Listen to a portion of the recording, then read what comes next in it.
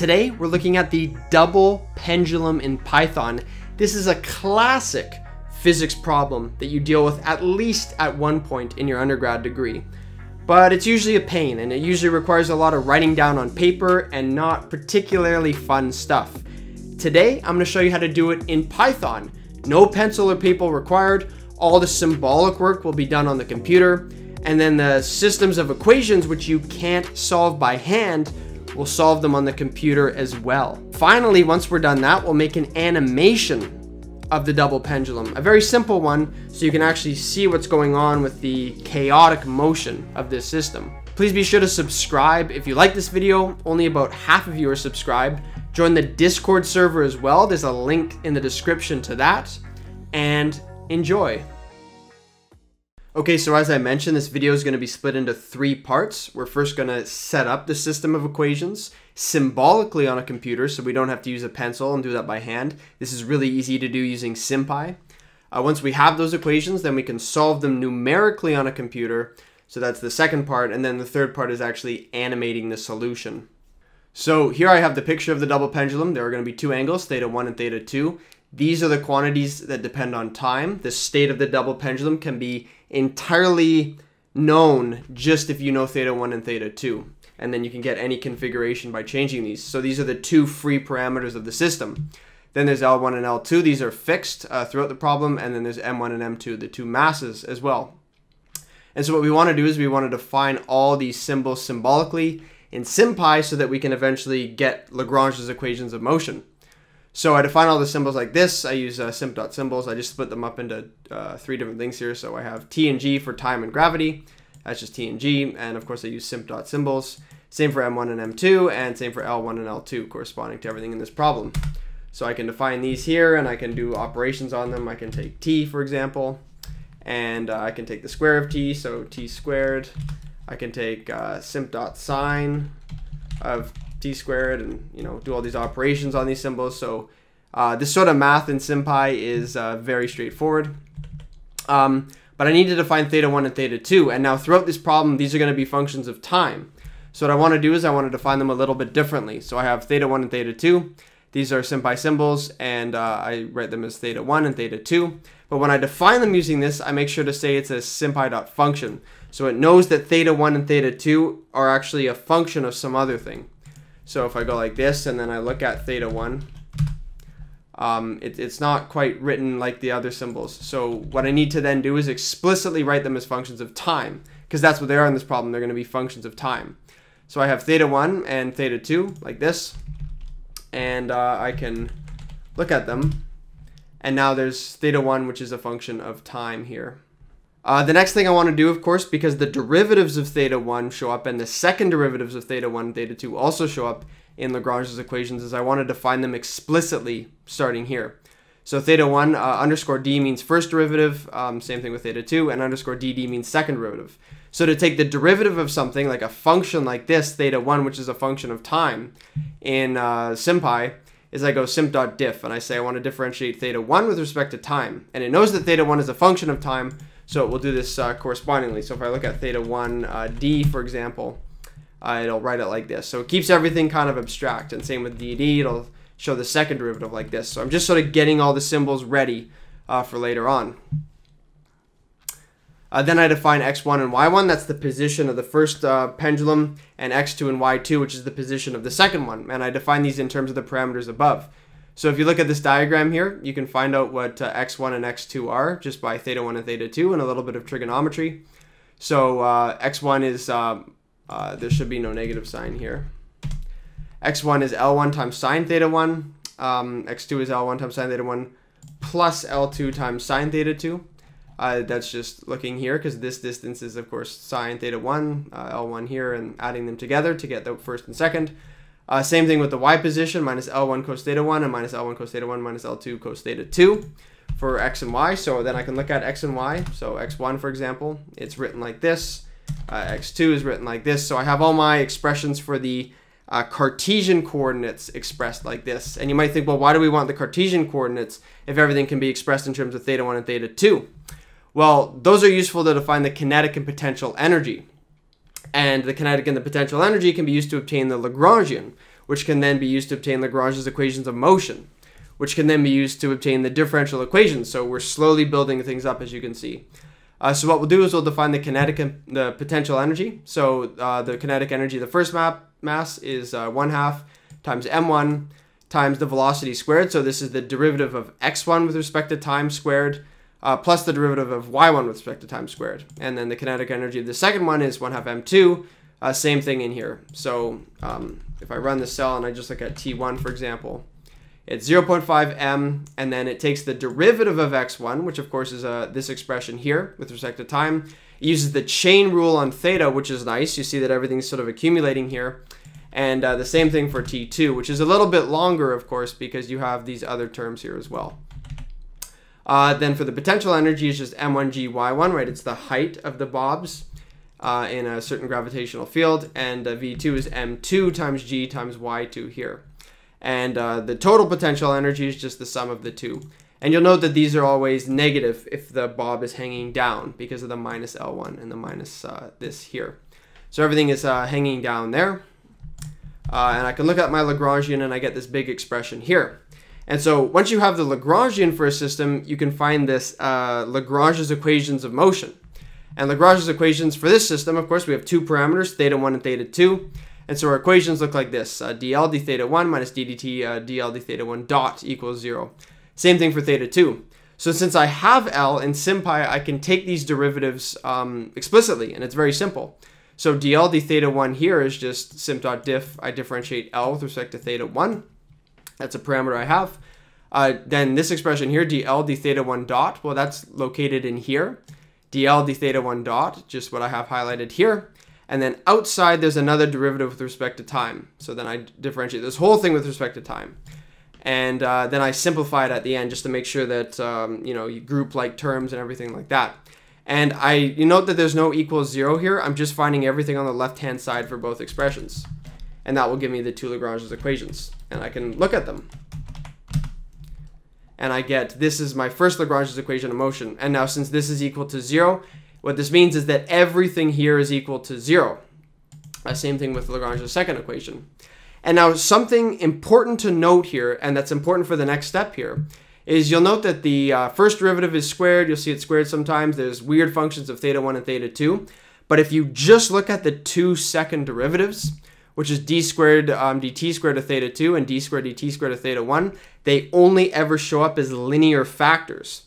So in terms of the second derivatives only, and ignoring everything else, I have a system of linear equations with regards to the second derivatives. I have two equations, and I have two second derivatives, d squared dt squared of theta1, d squared dt squared of theta2. And if I want to set up a second order ODE, I want to solve for the second derivative of each of these. So I have two equations, linear, two unknowns, the second derivatives, and I can solve these. And I do this using simp.solve. So I solve my two Lagrange's equations, and I want to solve explicitly for the second derivative of theta1, the dd for second derivative, and the second derivative of theta2. So I have these two linear equations. It will rearrange everything, and it will solve explicitly for the second derivatives. And so I can do this. And now, for example, if I want, what is d squared dt squared of theta1 equal to? What is the second derivative of theta1 equal to? I can index it like this. So I just say, I put in the symbol here, and it says that the second derivative of theta1 with respect to time is equal to this big long expression here. This is a second order ODE. It's a complicated second order ODE, but we still have it nonetheless. And the same thing for theta2, another big long expression here.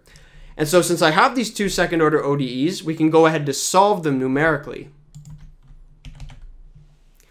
So in summary, what we have is d squared d theta1 dt squared is equal to something, those big long expressions. Same thing with d squared d theta2 dt squared is equal to some big long expression. So these are two second order ODEs. But in Python, we can only solve systems of first order ODEs. So we have second order. So we have a little bit of a problem. But there's a good thing here, and that's that second order ODEs can be converted into first order ODEs. In fact, any second order ODE can be converted to two first order ODEs. And it's done as follows.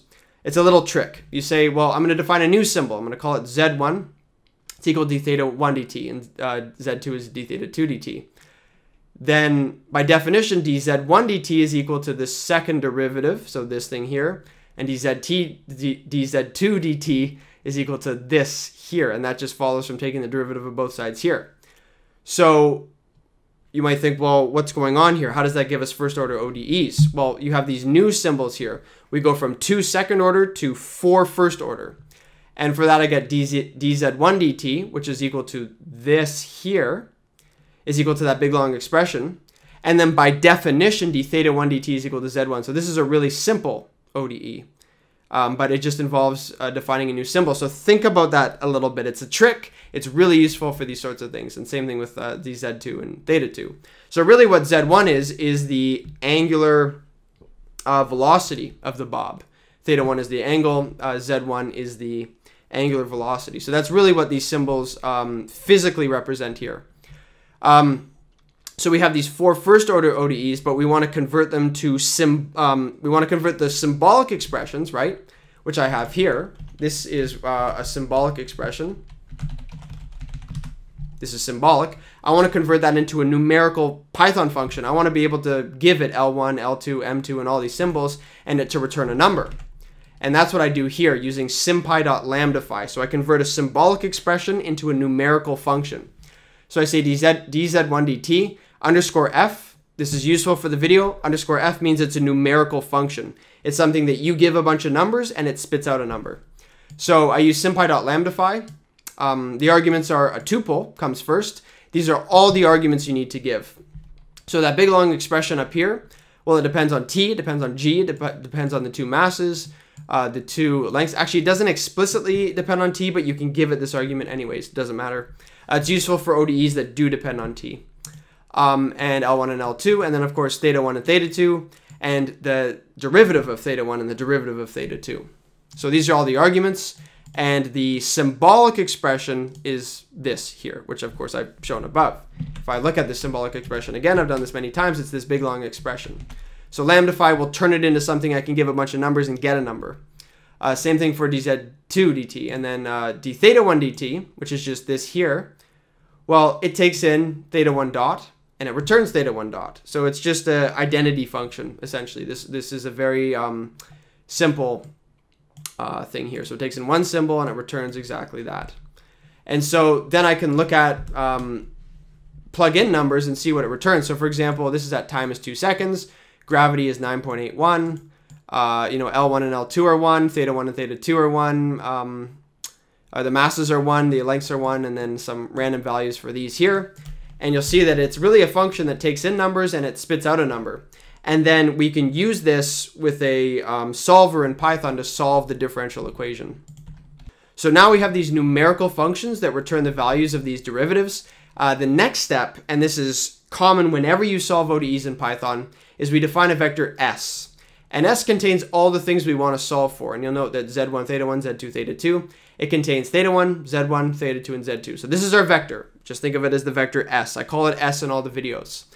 If we're going to use an ODE solver in Python, what we need to do, what all these ODE solvers take in, is a function. And so we need to write a function that takes in S and T. So it takes in this vector. It takes in time T. This is for differential equations that depend on T. In this case, it just so happens not to depend on T, but you have to write it as if it does depend on T. So it takes in S and T, and it returns ds dt. So what we're writing is a function ds dt, right, that depends on S and T. So this is weird notation, but this is the derivative, which is a function of S and T. And any system of ODEs can be written like this. That's what this is here. You can think of this as like a vector, and everything here depends on S, which is these 4 parameters here. So our system of ODEs can be fully specified using ds dt. ds dt is like the vector of these 4 things here. And it depends only on S and T. This is a useful way to think about systems of differential equations.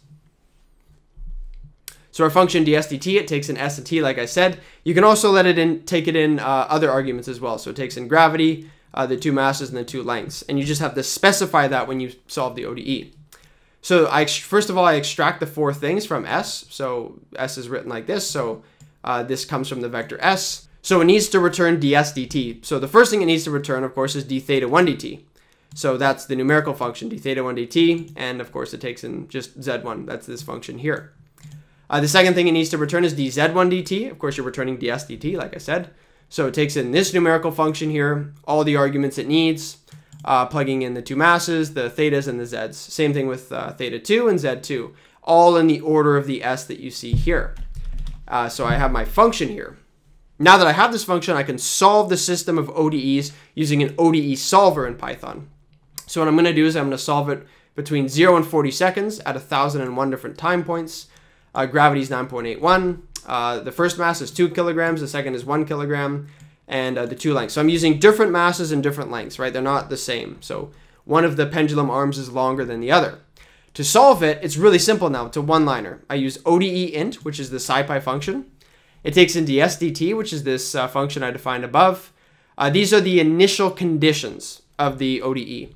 So what I'm saying is that theta 1 is equal to 1 radian. Z1, which is d theta 1 dt, or the angular velocity of this pendulum, is minus 3 radians per second. Same thing for Z2 or theta 2 and Z2 here. It takes in t as t, so it knows to solve over this times here. And additional arguments to this function, which of course are here. There's 5 other ones as well. It needs to know, okay, well, I also have to give it g, m1, m2, l1, and l2, which I define here. So then I can solve the system, and it solves pretty quickly. And what's useful for animating later on, and keep this in mind, is that there are 25 numerical points per second. So if I look at t here, it goes 0, 0.04, 0.08, right? If I go t, where t is less than 1, so these are how many points here, between 0 and 1 second, there's 25 of them, and that's just by taking the length. So every second there's 25 points. So if I want to make an animation in real time, I have to go at 25 frames per second to match the how many numerical points there are in 1 second. If I went at 50 frames per second, it would go through all 25 of these frames in half a second. So it'd be going at double time, right? So this is really useful. And especially when you first start making animations in Python, maybe it goes too fast or too slow. You have to make sure you know the time spacing that you're dealing with. So we can obtain theta 1 and theta 2 from the answer. That's this little answer here. So if I look at the answer, it gives arrays like this, and it gives 4 points. So this is theta 1, d theta 1 dt, theta 2, and d theta 2 dt. And it gives it as an array like this. So it's 4 points, then at the next time 4 points, then the next time 4 points, because there's 4 different quantities. If I want to extract them easily, I can transpose this array. Then I have one array for theta 1, one array for d theta 1 dt. Same thing with theta 2 and d theta 2 dt. And so with answer.t, this is the transposed array. I can obtain theta 1 and theta 2. Theta 1 is just 0, right? That's the order it is in s, theta 1. And theta 2 is 2, right? It comes 0, 1, 2. Then I get theta 2. So I can plot theta 1 and theta 2 here, like this.